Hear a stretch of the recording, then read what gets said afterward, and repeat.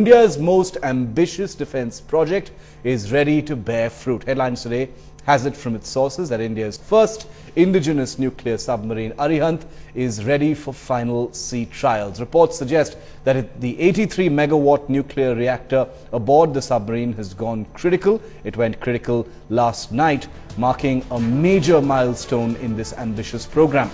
Arihant is expected to set out for sea trials very shortly in the Bay of Bengal. The silent killer has spent over a year in extensive harbour acceptance trials in Vishakhapatnam, where it has been built. The submarine was formally launched by the Prime Minister in July 2009 in Vishakhapatnam. Once at sea, the vessel will be gradually loaded with weapons that are currently under development, also missiles. All parameters will be tested after each addition.